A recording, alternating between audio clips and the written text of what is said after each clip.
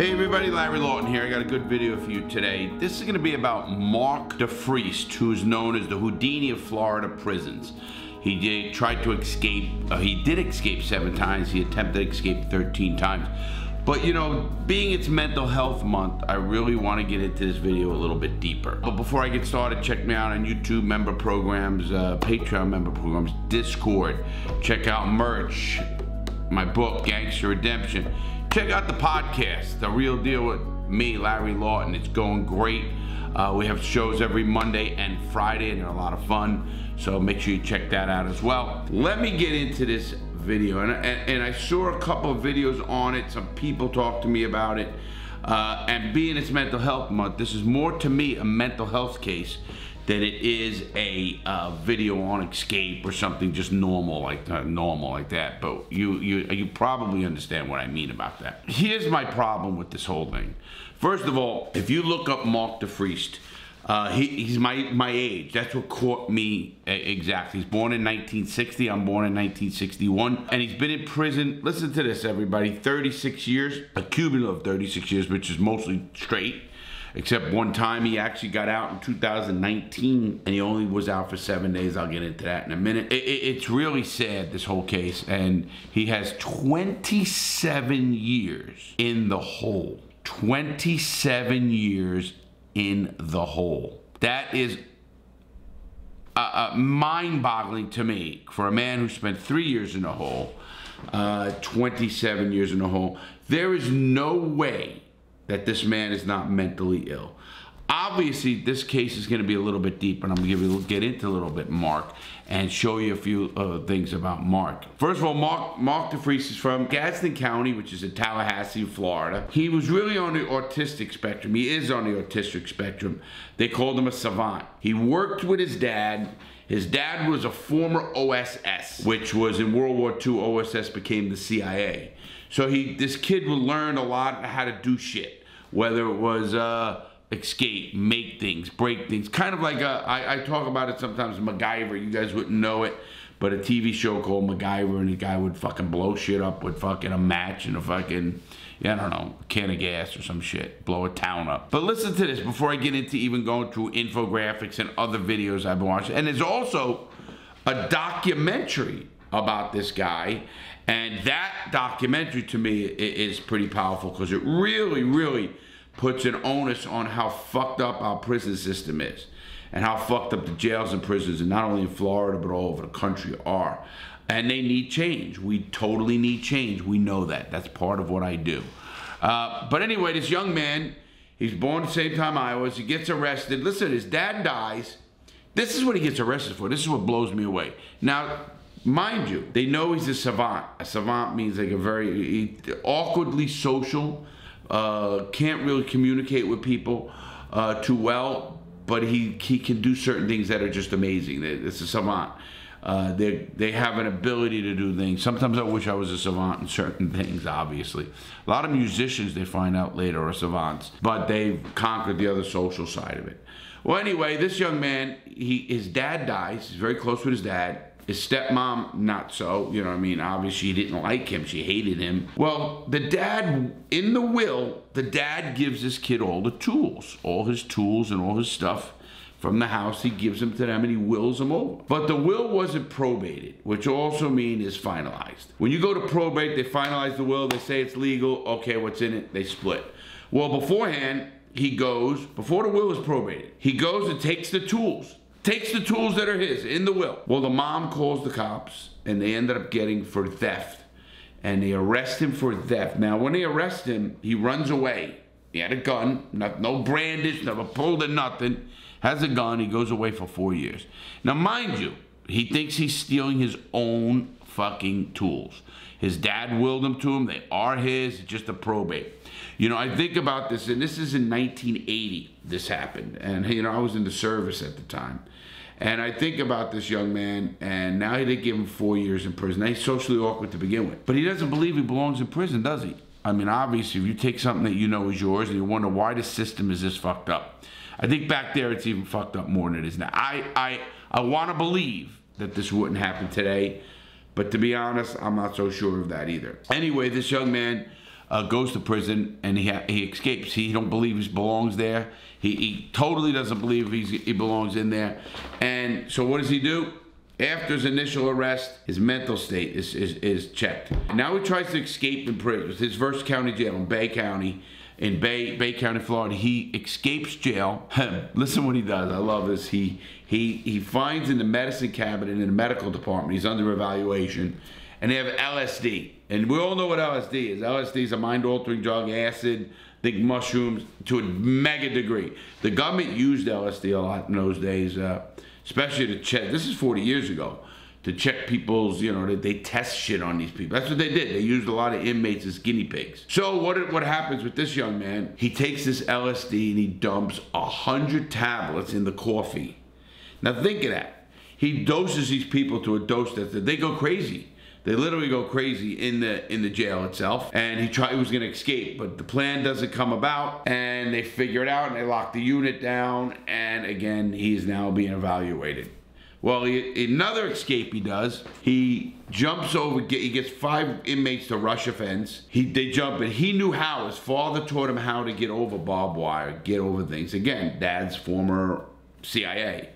So here this kid jumps over the fence, he gets away, steals a car, small enough to hotwire a car, but he gets caught. Of course he's gonna get caught. He doesn't plan that well. He's doing things on impulse. He is a autistic person. 5 psychiatrists say he's mentally ill. 1 said no, he's just a deviant. The state of Florida doesn't do the right thing, and they take him to trial, and they end up giving him a life sentence. Now remind you, and I noticed from this channel and from all my overseas viewers, which thank you guys, in most countries, Germany, Sweden, and those countries, they don't charge you for an escape because it's a natural act.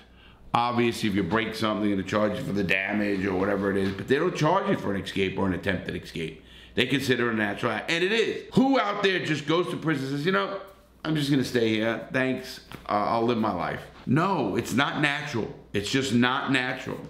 I was in there, which I had an out date. That's a whole different animal. I used to sit there and think all the time when I was in prison, if I had a life sentence, I used to think how I would get out. What gets me crazy in this thing, a documentary comes out in 2014, and it really puts the onus on the prison system. Here is the only man ever in Florida. Now, he's in Florida State Prison. Now, this is going to be wild. He's in Florida State Prison. They put him in the hole above death row. That's in Florida State Prison. And he goes in there and they abuse him to a big degree. Now, they put him in Florida State solitary confinement, served as an escape-proof cell. The Miami Herald reported that he held the only non-violent inmate in solitary confinement ward, period. 1 floor above the electric chair. Defriest was denied books, magazines, radio, TV, window sunlight, water, toiletries for 11 straight days.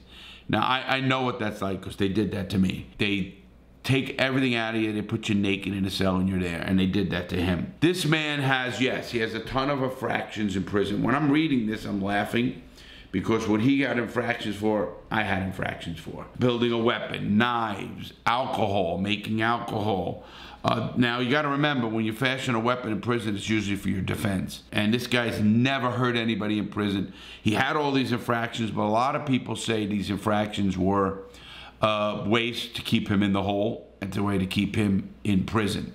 And I get it. I mean, listen, this Defriest in Florida State Prison witnessed one of the worst beatings and murders in Florida history in the state prison. In 1999, Frank Valdez was murdered by guards, and the guards were convicted of murdering he was convicted of murdering a correctional officer. Well, the guards went on trial and they got convicted as well.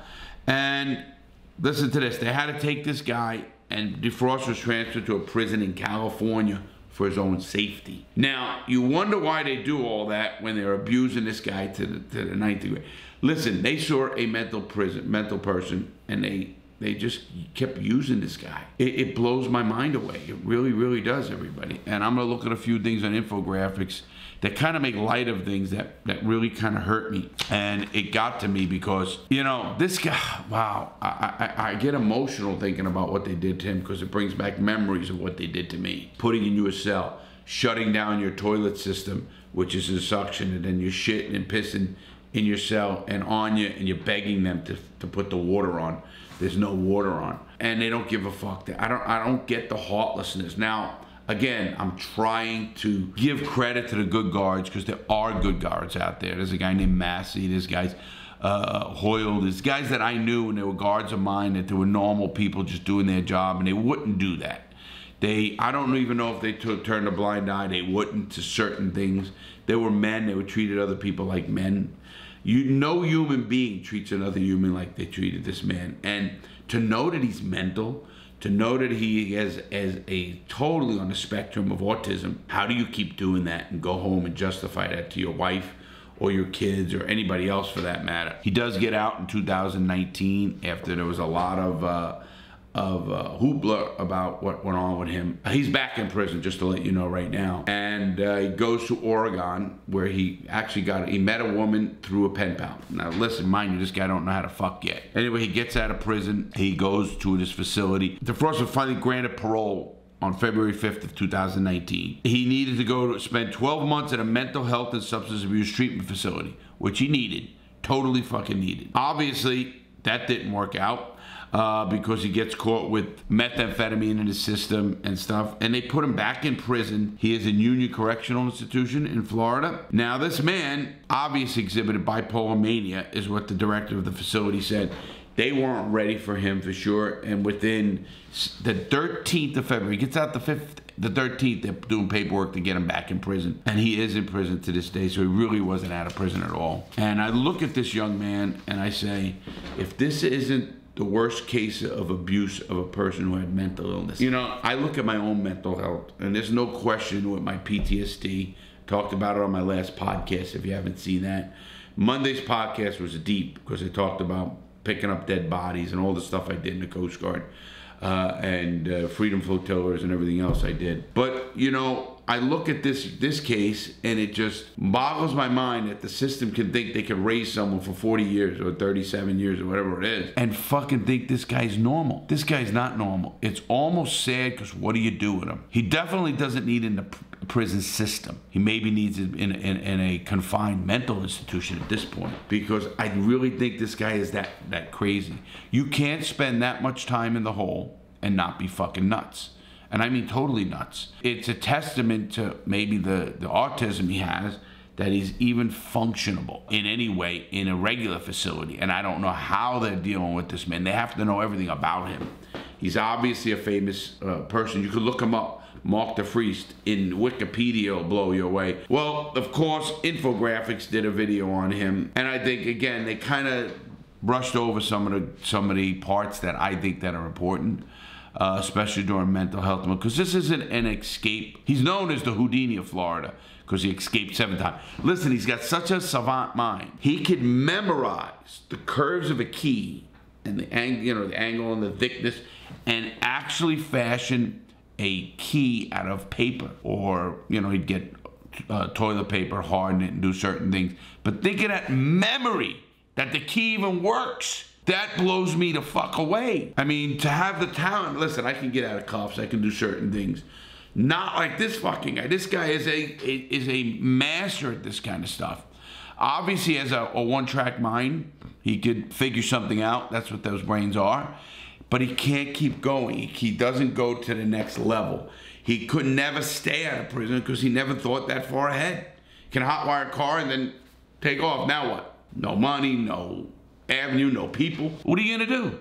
I mean, he's not smart enough to fucking do other things. Obviously, he always justified it, and in a way he's right. He justified his escapes because he didn't belong there.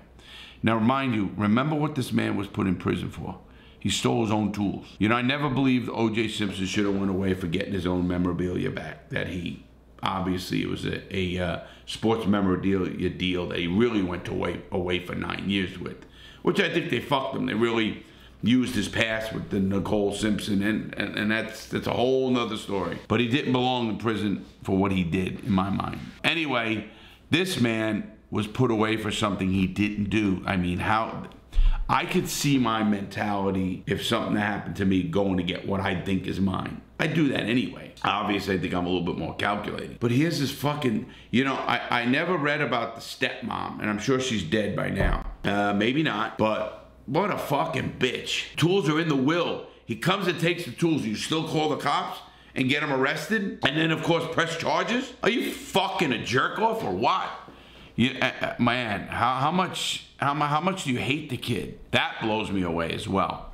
Let's go through some of this video. I'm not going to go through it all because it kind of makes me mad, and I'm going to go over what infographics, and I'm not knocking infographics. Listen, I think infographics get a lot of things wrong. They have the nice fucking cartoon character shit, but they get a lot wrong, so I don't think they get their information the right. They got it the right way, what happened, but they didn't go deep enough into it, and they took light of certain things. And I don't know if I can knock them because I lived that life, so I do know what it's like. Let me just run through a few of these. When Mark saw rolled up copper sheets, the first thing that came to his mind was, they really mustn't want me to stay. That's because what he saw in the workshop were all the necessary bits and pieces to fashion a homemade gun, aka a zip gun. With the copper, he made the gun barrel, and then he fixed that to a homemade pistol grip. In the bathroom, he picked his locks again and produced his homemade gun. Pointing his zip gun at the guards, he shouted, "Anybody move and I'll blow your brains out." He actually fashioned a gun, made a gun in the shop, and it worked, and he fired it to show it worked. How do you get the bullets? I mean, I get, that to me probably is the most thing. I can understand the gun, the trigger, a hammer, all of that on a gun, but I can't understand the actual bullet end of it, you know, whether it's matchsticks. I don't know. This guy's just such a genius, and he's willing to do what it takes to escape from going to medical and taking out his own tooth and crazy stuff. He'd had his chances, now they wanted him to suffer. And suffer he did, in jail, while the authorities tried to figure out if this kid was mentally fit to stand trial. They kept him locked down for 24 hours a day. One man said that wasn't the case, calling Mark a malingerer, meaning someone pretending to be mentally unwell. That same man decades later changed his mind. There were 6 doctors that evaluated him. 5 said he was mentally unfit. The one who said he was is now not only said he's not mentally fit, recanted after many, many years, he also is now appearing at hearings for him and stuff and saying how he's not mentally ready for prison. So this guy changed his mind. But how does the system fucking take one guy over 5? You know, I often say this. As a person who you go to a doctor and see 6 doctors say I have a heart problem. One says no. Who do you believe? You better believe the other 5 and get your heart checked. Am I right? This one is kind of very confusing to me, if you want to call it that. I mean, I don't even know how to justify these things, and they're happening more. Well, they're coming to light more and more. Let's put it that way, everybody. They come to light more and more. That didn't help the 20-year-old Mark, who was sent back to jail. There he made another gun, an improved version of his last zip gun, even though for this one he had to use an empty roll of toothpaste. "I was in my gunsmith phase. I could make a gun out of anything," Mark would later recall. This time he threatened the guards, and just to make sure the gun was working, he fired it at a wall. It was working all right, and many other inmates saw that Mark had not shot anywhere near the guards. But enough was enough. The guards beat Mark within an inch of his life and forced him into a pitch-black cell, naked, bruised, and broken. This part really disturbed me. Them beating him down, and I know that feeling. I was beaten once a month for 11 straight months. It's something that it's kind of hard to fathom. You get to the point where you want to die, and you don't mind fighting them. You don't mind fighting people because you're in such a sad state that you want interactions of some sort. And you know, I don't think this is the case with him. With me it was. Now, I'm looking at this and throwing him in this dark cell, 11 straight days with no, again, magazines, anything. It's called a dry cell, and it gives me the goosebumps because, you know, it happened to me, so I know what this guy faced. Knowing he was, you know, crazy. I'm surprised he really hasn't taken his life, but survival is a crazy mechanism in us all. I thought about it, but I always had that other part of my brain that wouldn't let me. But in this case, this one hurt me. This part hurt me. For firing at the wall, he was convicted of attempted murder. Later, he was sent to the Florida State Prison, a prison that at the time was said to be totally ungovernable. The former warden of that prison said it was an ungovernable prison It was that out of line, out of whack. Inmates jumped this guy. Of course, he's so autistic, he's not getting along with it. He was what they call a loner in prison. And you can do that, but not if you're socially awkward and you don't even know how to talk to people. And then he had this thing where he talked back and, you know, he had that kind of way about him. He never thought he was doing anything wrong. So he was raped in prison. The things that happened to him, man, this is not right. The order given by the prison authorities was no clothes for the prisoner, no mattress or sheets. Conversation with anyone was prohibited, which included prison trustees. He was given no toiletries, no tissues, no toothpaste, no soap. They turned off the water in his cell at times and he couldn't even flush the toilet. He had to eat with his hands and in the total darkness. The torture and humiliation was later compared to what happened at Guantanamo Bay. He had to live in silence and darkness, naked, like a trapped animal. And if that's not cruel and unusual punishment, then what is? Isn't that the truth? What I experienced was cruel and unusual punishment. I mean, if you look at the definition and you look up what cruel and unusual punishment means for the 8th Amendment of the United States Constitution, 8th Amendment. If that's not cruel and unusual punishment, I don't know what is, and I don't know how people can get away with doing that to somebody. And all those things, I totally understand because I was thrown in that, and I know what it means to have no water when they shut it off and you're begging them and your shit and piss is building up and you know you're literally eating. I ate stuff that was spit in and people would spit. I'd take it out of the potatoes and fucking eat whatever I had to eat to fucking survive because you know you don't know what you don't know and you don't know what you won't do to survive. I do know. I mean, I ate stuff, I mean, I didn't even know what it was. It was anything to put in me. It got a point there where I thought sometimes the food was okay. And the stupidest shit was okay, so figure that out. Cruel and unusual punishment to the 100th degree. And I'm surprised nobody ever gets convicted of that or even charged with that. And that's a government problem. And that needs to have a government accountability. So all these political parties can fucking go fuck yourselves because you all talk about this shit, but you don't do anything about it, period. I don't get calls from officials saying, hey, Mr. Lawton, can you help us what we can do here better? Obviously, I think I know more in the system than they do. They think they know it, and their egos won't let them not know it. So if you're an official, you ask me about it, I'll fucking tell you. And I'll tell you how to fix the system. And I did that on my show in the prison, on my The Real Deal podcast, and last Monday, I actually talked about that. Well, I think this has got me bad enough. I think we know what happened to this young man. He was abused. He don't belong there. This is Mental Health Month. I want you to get involved somehow. Somehow, some way, get involved. Try to help the system. I love when I get emails from you guys and young people asking me I'm doing a project in high school about it or college. Good for you. Do it. You know, listen, I always end these on a positive note, and I have to make good choices, man. Don't go to prison. Don't do what I did. Don't fight the system the way I had to fight it. You know, fight it from here. Fight it from being illogical. Become elected officials where we got people with a heart and compassion. And I don't care how many cycles it takes to do that, but let's do that. Have a great day, everybody, man. Stay safe, please. Think about Mental Health Month this month, and please help somebody. You'll feel better about yourself. Have a great day, everybody.